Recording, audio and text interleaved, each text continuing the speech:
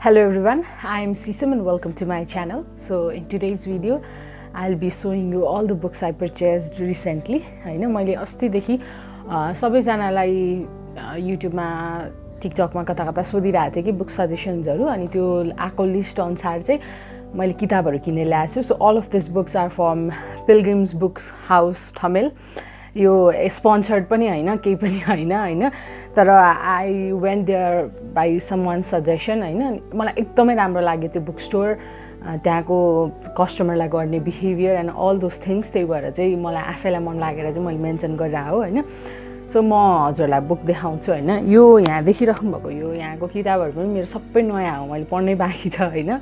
तर यो चाहिँ आफैले किनेको थिएँ अनि अस्ति सजेसन गरेको बुकहरु किनेको हो हैन. यहाँ पछाडी देख्नु भएको किताबहरु चाहिँ मैले प्राय पढिसकेका किताबहरु हो हैन.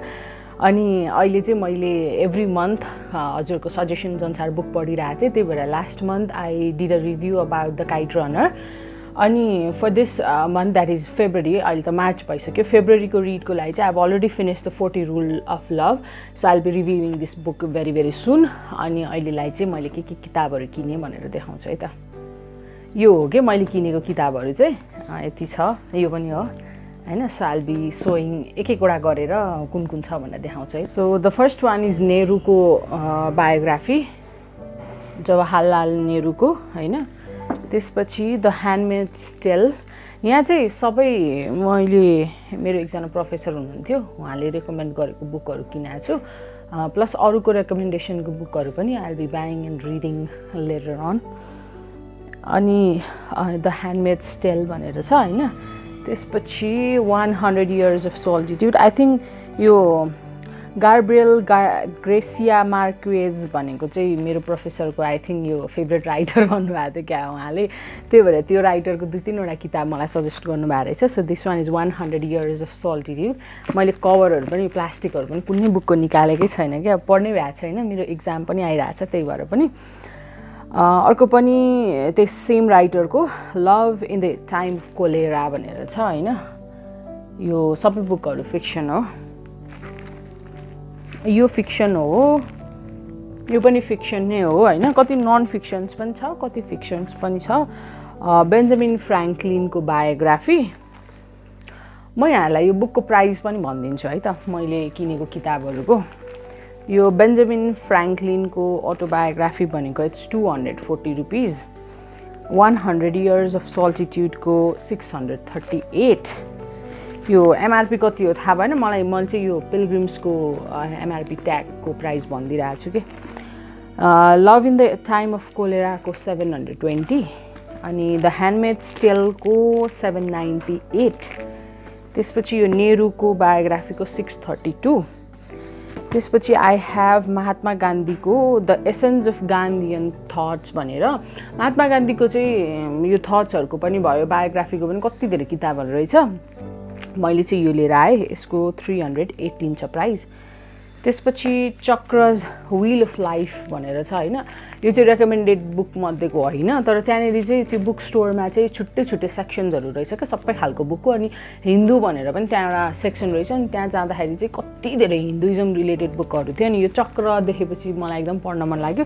अनि यसको पछाडीको पार्ट पढेर चाहिँ I got this book, Chakra wheels of life भनेर छ. यसको प्राइस 798.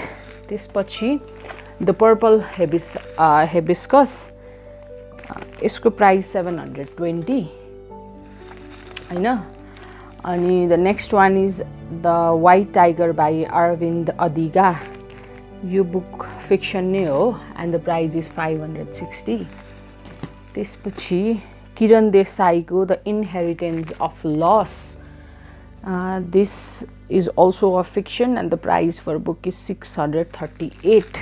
And त्यसपछि यो बुक चाहिँ the God of small things Arundhati रोयको मसँग अर्को पनि किताब छ यो आजादी भनेर फ्रम द सेम राइटर. यो चाहिँ नन फिक्सन हो, यो चाहिँ फिक्सन रहेछ. त्यसपछि यो बुकको प्राइस भनेको 720. And the last book I have is Shantaram. यो चाहिँ यो पनि मेरो प्रोफेसरले नै रेकमेन्ड गर्नुभएको, तर अर्कै प्रोफेसरले।